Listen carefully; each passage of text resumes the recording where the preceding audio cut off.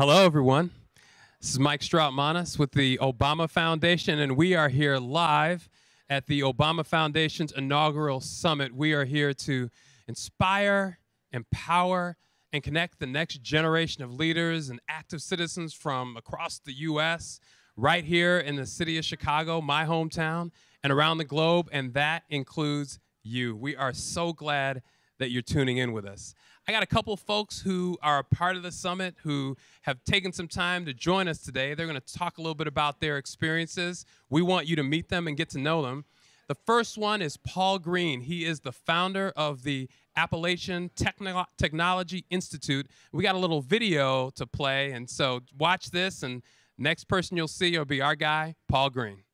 So my name is Paul Green, and I created the Appalachian Technology Initiative. We were talking about what could K-12 education do to become an economic driver in our local communities. And we knew that STEM fields, those are the jobs of the future. We also knew that based on the data that our school systems really weren't creating pipelines and pathways for our students in these fields.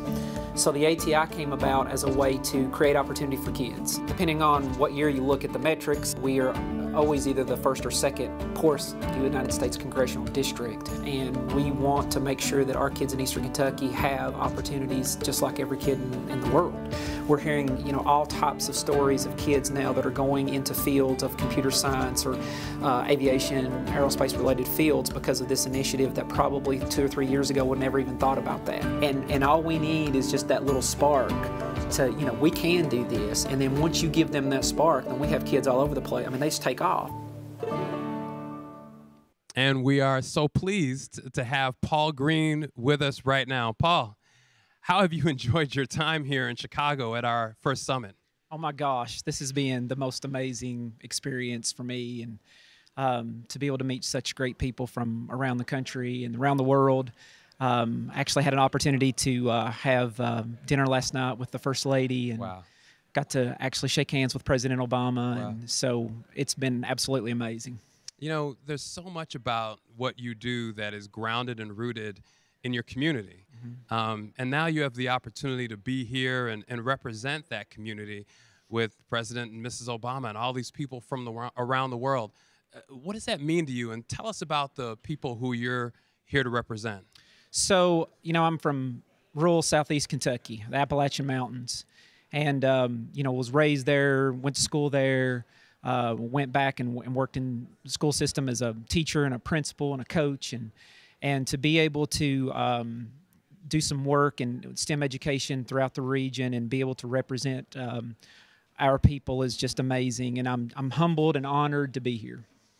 When we hear about the digital economy and connecting jobs to all the dynamism that's a part of technology in our lives today, sometimes it can seem so difficult and challenging and big, but you found some practical ways to make a difference. Could you share some of that for us? Well, I mean, a real brief story. My son was actually in the school system that I worked in, and he came to me when he was a freshman in high school, and he said, "Dad, I really want to be I wanted to take a coding class, and I was unable as a chief academic officer in the school district to provide him that opportunity.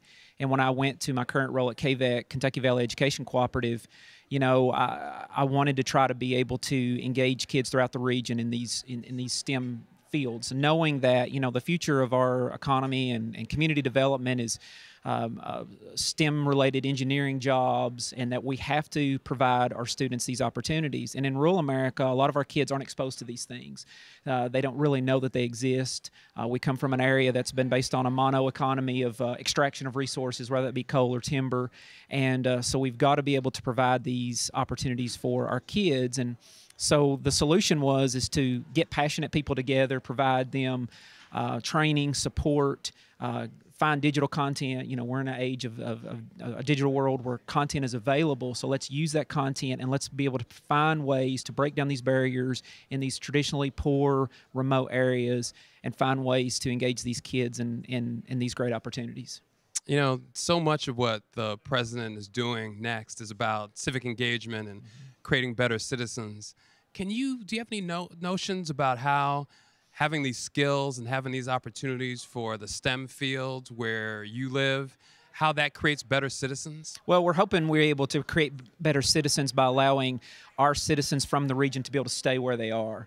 I thought it was last night, I actually had a conversation with the First Lady, and she talked about when she went back to her high school, and they said, why the South Side? Why are you coming back to the South Side? And that's her roots, and she wants to be there. And that's the same thing we want to be able to do in Eastern Kentucky. Is we want to provide opportunities in Eastern Kentucky for our kids to stay.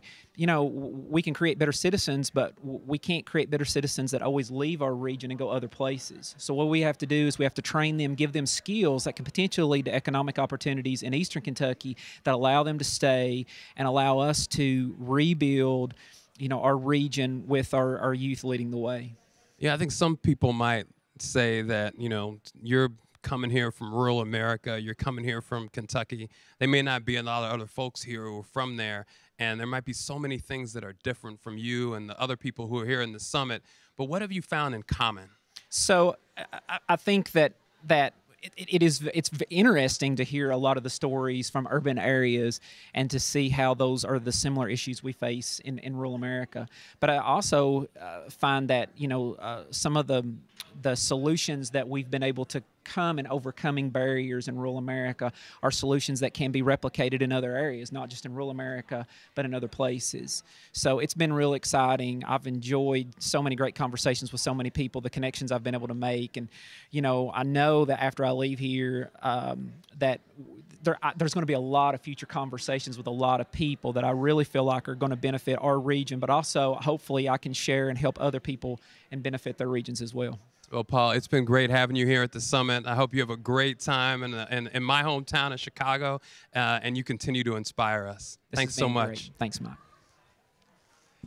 So next, we are joined by Delfina Irazuta, who's the founder of the Local Innovation Network. Let's watch her video and learn a little bit about the great work she's doing in communities back in Argentina. My name is Delfina Irazuta, and I founded the Local Innovation Networks, an NGO that works to improve management capacities of local governments. I started by myself. Now we are 35 people working, of which 30 are women. I don't know if you know Argentina, but it's really big.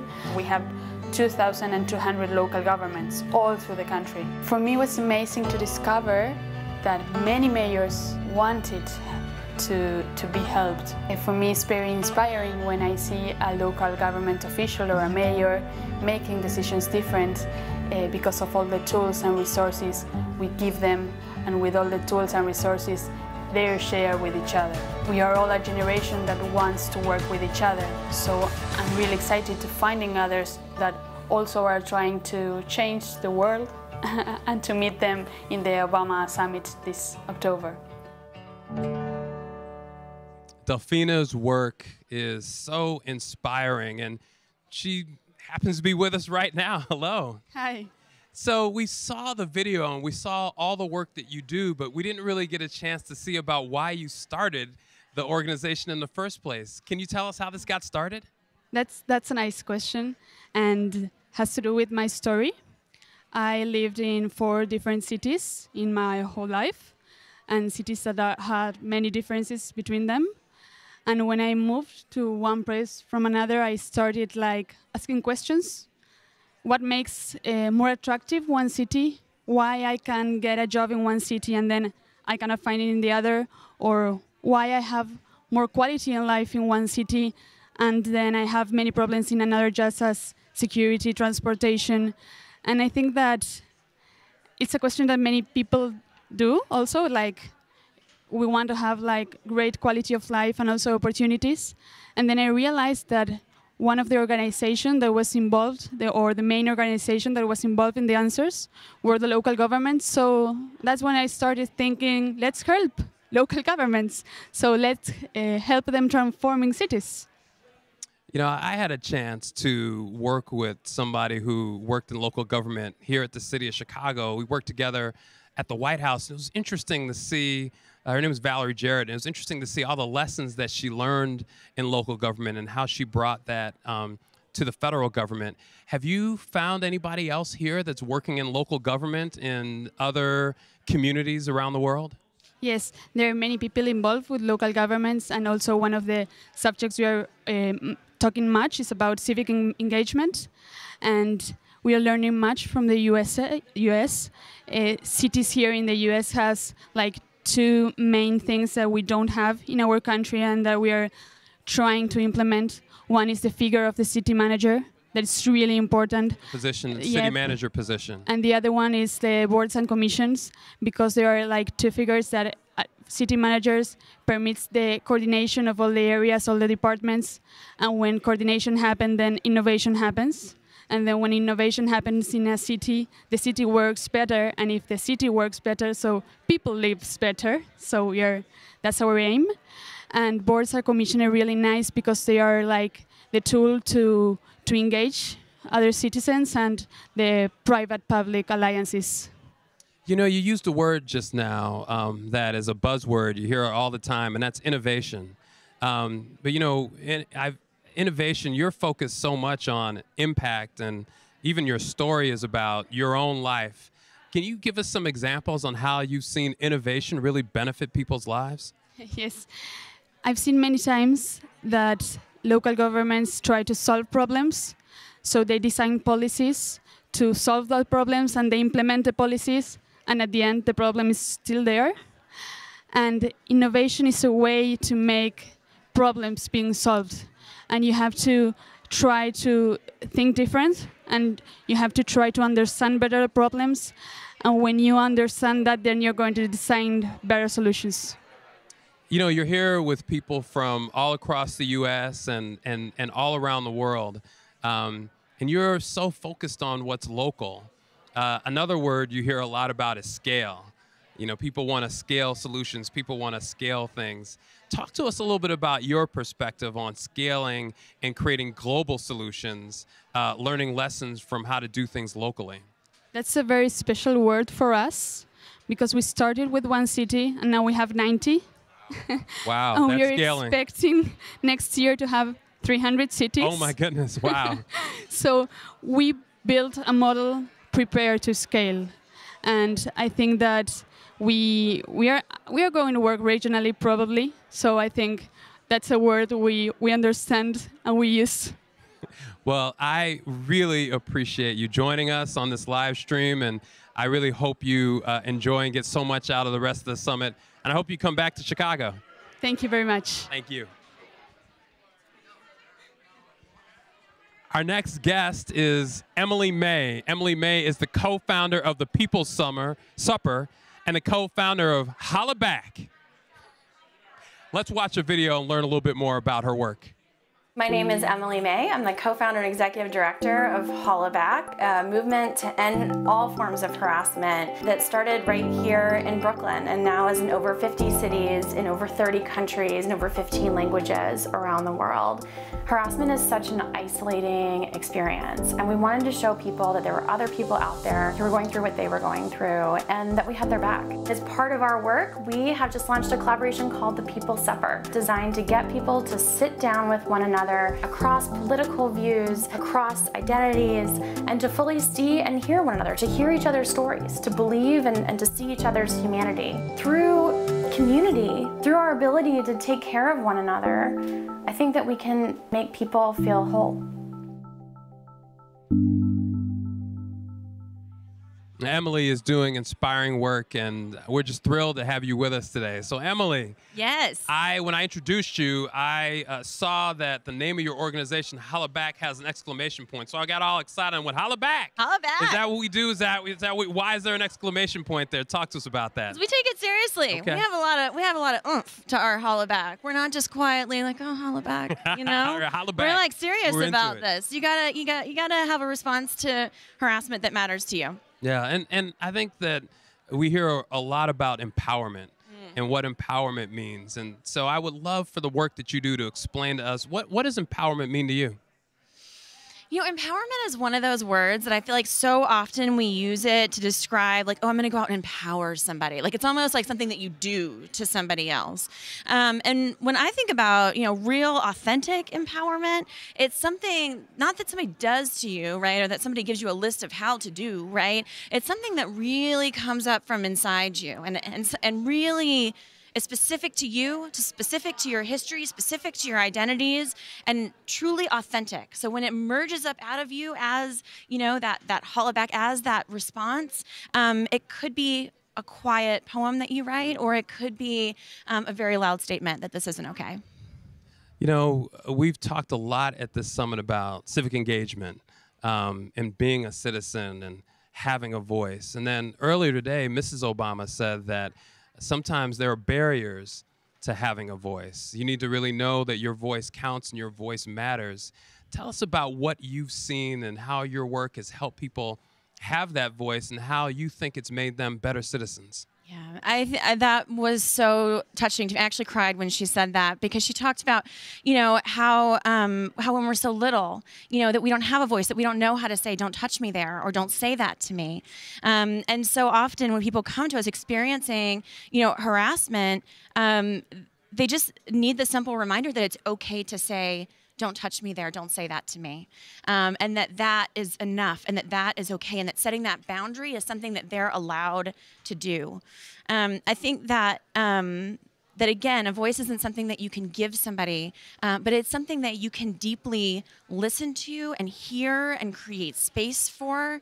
And as folks do that work to find their voice, and they do that work to kind of trample over, like, what are the words that are going to be my voice? Is it going to be that harassment isn't okay, or is it going to be something else? You know, that you're there for them, and that all of those stumblings as they find those words and they find that meaning that is authentic and resonant to them. I think being there for people and making space for that is what it's all about. You know, we have some incredible leaders with us here at this summit, and most of them are here because they're doing like one big thing.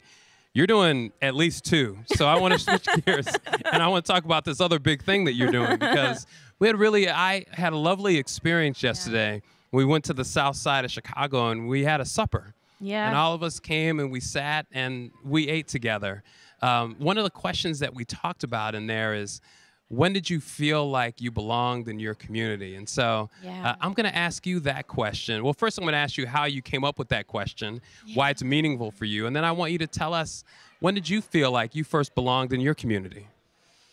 Oh gosh, yeah. You know, that dinner that we had last night, that supper, because we don't just have dinner at the Obama Summit, we have supper. That's right. You know, was so incredible, and such an incredible opportunity for us as the People's Supper to collaborate with brilliant and beautiful folks like Eric Liu, for example. And we were on conference calls with Eric Liu, and I'm like geeking out. I'm like, oh my God, that's Eric's doorbell that I hear in the background. You know, and that question of like, how do you know your people? Who are your people? Who is your community? And I think that that for me, that my community, my people, are the people who are able to see what's wrong, but they're able to also see what's possible in that. They're able to imagine a science fiction world that we just haven't lived yet. I was just in the fiction workshop, so I'm revved up about the use of fiction. Let's go. I'm revved up. Go with it. Go with it. But you know, imagine that world that we haven't lived yet, right? So it's one thing for me to say I want to end harassment. It's another thing to envision a world where people are able to truly hear and listen and learn from each other, and to soak each other's stories in deeply. And to see each other as being fully human. That is a whole nother world. That's a world that we don't live in. That's a thing that doesn't happen. That's a thing that selfies and tweets aren't built to do. That's right. But that is a thing that dinner tables have been doing for a long time in different ways if we just ask each other the right questions.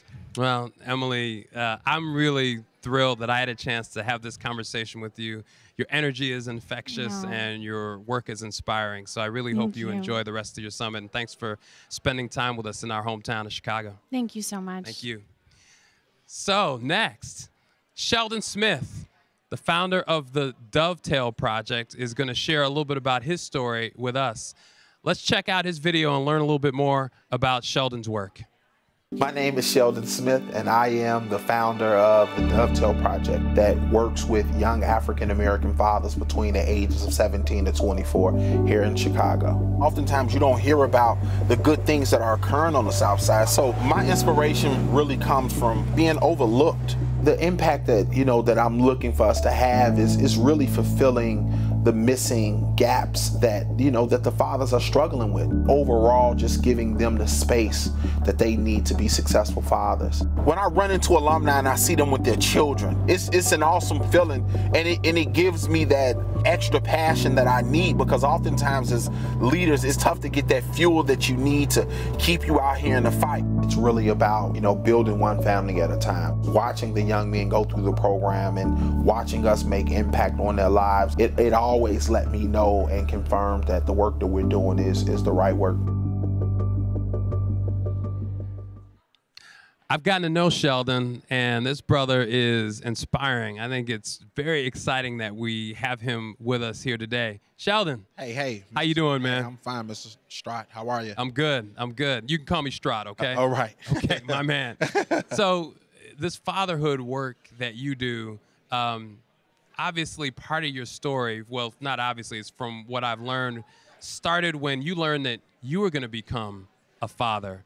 Tell us about that moment. Yeah, well, when I was 21, found out that I was going to become a young dad, and, I had up and down and mixed feelings about it, and, it wasn't until my daughter was born that I really settled into it. And so seeing her being born and cutting her umbilical cord and just being there, to just watch something great happen was awesome. Yeah, it was a special moment. Yes, it was. My father left our family before I was born. So I know what it's like to grow up, at least for some period of time, without a father.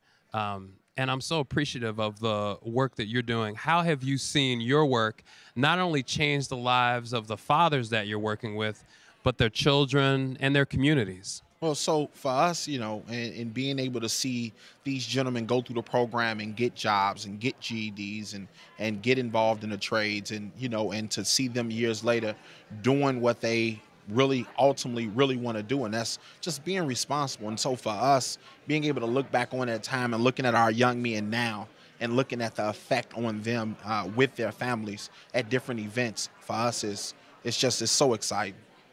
Well, you're from Chicago, and your work is right on the South Side. That's right. But we're here today with so many people from around the country and around the world. What have you learned from the people you've been with over the last day and a half? Well, I've learned so much. I've learned about work in Cuba that people are doing. I've seen entrepreneurs who've come here from Africa who've talked about scale and replication in building great businesses and infrastructure. I've just been able to talk to different leaders about the work that they've been doing across the country. We're working with immigrants and just being able to give back, right? And so as a leader, being able to have that conversation is always good, because sometimes, that world is lonely. So right. I learned a lot. And you've learned a lot, but I'm sure you've given some too. So I'm going to ask you to tell us a little bit about what you've been able to pass on to others. Talking about the narrative of fatherhood and why dads matter, and the importance of uplifting that narrative with helping dads get the resources that they need, and engaging around replication and scalability, right? Really talking about the work and figuring out how do you make a greater impact in what it is that you're doing, and how do you get it across the country so that you're helping other people too as well. And so it's been a very exciting conversation. So much of the work that leaders like you do, you get up every day and, yeah, you have a cause that you're excited about, but, everything is going wrong every single day. You come into the office and something is happening, something is falling apart. But yet you still keep going. That's right. What inspires you? What keeps you going? It's the children, right? So I do this work because I want to impact kids at the end of the day. And so when we get a chance to see our fathers go on to do great things and see them with their kids, right? For us, it's another child that's been impacted. In order to impact that child is through fatherhood. And so when I first started, it was because of my daughter or because of my father being in and out of my life. And so now it's about the mission, the work, the people who we serve. You know, earlier today, we started off the first session with a little bit of quiet time, with some meditation. Yes. And that can be just a form of taking care of yourself. And then Mrs. Obama, during her session, she hit home. Really told leaders like you to take care of yourself. Yes. So how does that mean to you? What do you do to take care of yourself as you do this work? I'm happy you said that. And so when I was sitting there listening to Mrs. Obama, and for me, it's being able to schedule that time for me first, right? And so it made sense in the way that she laid it out. And so oftentimes in doing this work, you're so worried about the people who you're serving. You're so worried about, you know, the agency and what's going on internally that you're not reflecting back on yourself. And so for me, I am definitely taking that golden egg to utilize that and really make the time to put me first within the schedule. And so I just thought it was awesome coming from the First Lady. You know, today is about this network and these leaders, but the Obama Foundation is also creating a place. That's right. We're creating the Obama Presidential Center on the south side of Chicago. I got less than a minute left, but I want you to tell us quickly, what does that Obama Presidential Center mean to you? I mean, it means so much. Growing up in Woodlawn, going up to Jackson Park and playing ball, but watching the economic development, being able to go there to the library, but not only that, just having a place where world leaders will be coming to every year. When you're looking at over 700,000 people coming to the south side of Chicago, that's really unheard of. And so to have that moment here in Chicago, I just think it's amazing, and I'm excited about it. Well, Sheldon, thank you for the tremendous work that you're doing. I'm inspired. I am fired up by these people. I hope that you are too. Next, we're going to have Amy Woodall. Amy is the founder and CEO of the Black Sheep Agency. She's also a Houston Astros fan, so we're going to talk to her about Game 7 and spend some time keeping it real. Let's watch Amy's video and learn a little bit more about her work.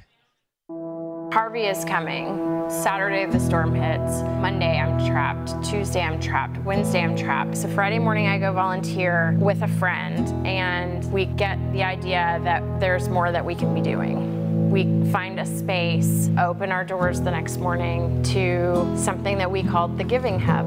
My name is Amy Woodall and I'm from Houston, Texas. I'm the founder of the Black Sheep Agency. So we go from two female entrepreneurs running creative businesses to distribution hub managers. People showed up, more than 400 volunteers moved during that 21 days, over 100,000 goods. What I witnessed during the storm was something that I wish we could see in each other all the time. Just jump in to solve problems together without a storm as the catalyst. Imagine what we could accomplish together.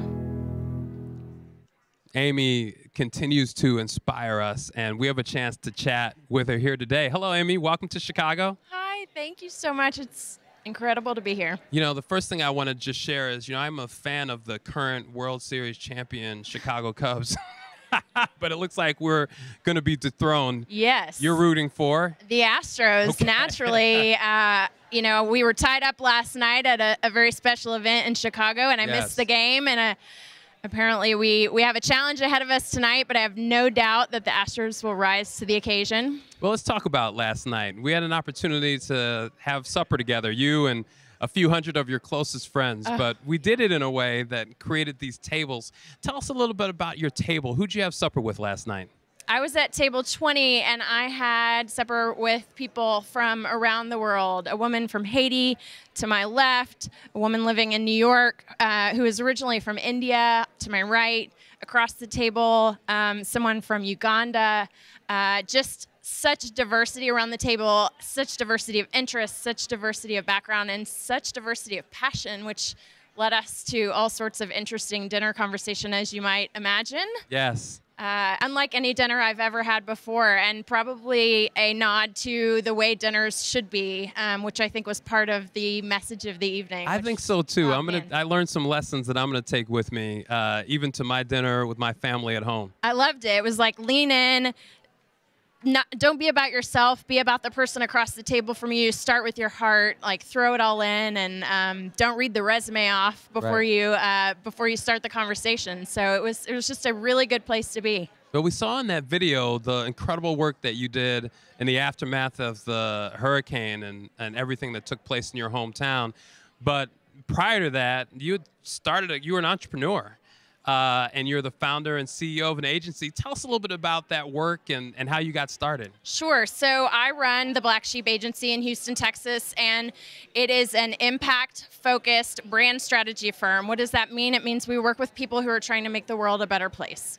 A lot of those people work for nonprofits. They're driving causes forward. Some of those people are with government or civic organizations. Some of those people are working for profit, but really trying to bring purpose into their work and really create change and fight for social good.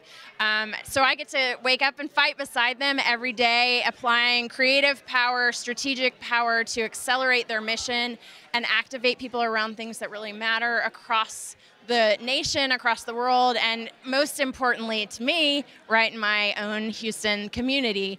So I started with that work, and then the hurricane was a catalyst for applying what I know how to do, which is manage big projects, listen to the need, and then think creatively to activate people to do the things that need to be done. And that's kind of what we did in the hurricane. So, you know, crisis like that hurricane, some people say it builds character. Yeah. But, you know, I've heard others say that it reveals character.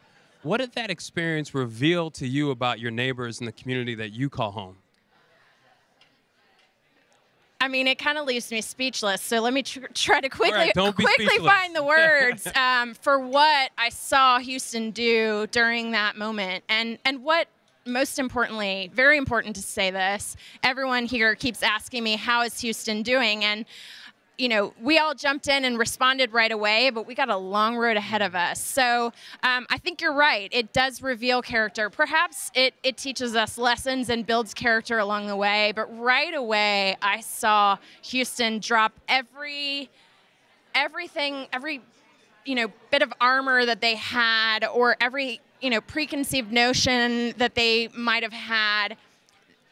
Maybe the space between them and their neighbors, and all of a sudden we were in it together, and we were fighting, and we were loving each other, and just welcome each other, and responding to each other's needs in a way. Strangers were immediately, the person that you were meant to serve. And I said it in the interview, and the video is the kind of thing that we need to see all the time. Yes. And we do see it, but we don't see it the way we see it in disaster. It's just like everything goes, and that crisis just brings us together in such a powerful way. And if we could bottle that and sprinkle it all over the nation, and just stop seeing our differences and start seeing the humanity and the need and the heart of, the eyes of the people across from us, we would be able to do so much, and we would be so far ahead of where we are today. Well, I so appreciate your work, and I so appreciate you spending this conversation with us and our live audience. Thank you. Connecting with us, and thank you. Thank you so much. That you're doing. Enjoy the rest of your summit. Go Astros. Go Astros. Yeah. All right, I'm with you. Well, listen, please continue to visit Obama.org for ways that you can stay involved in our work at the Obama Foundation, our work to inspire, empower, and connect the next generation of leaders and active citizens around the world. And stay tuned right here for more live footage from Chicago at our inaugural Obama Foundation Summit.